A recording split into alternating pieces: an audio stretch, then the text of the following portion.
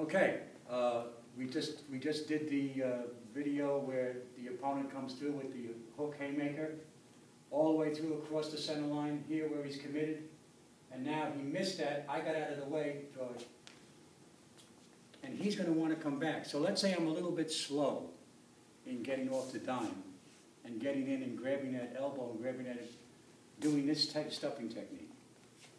Let's say I'm not quick enough. I don't get in there quick enough to do this. My backup, my plan B to that move, is to catch his elbow, his arm, when it's coming back. This is how it works, slow. I'm out of the way, right here.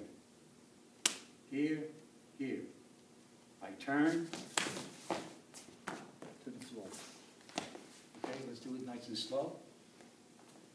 I get out of the way. I'm a little bit late, so I come in. I can do this. I can also get alongside of his knee. Watch that again. Do it again. Throw. Look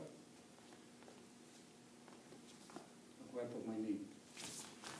So I tweak the knee, and I turn the arm.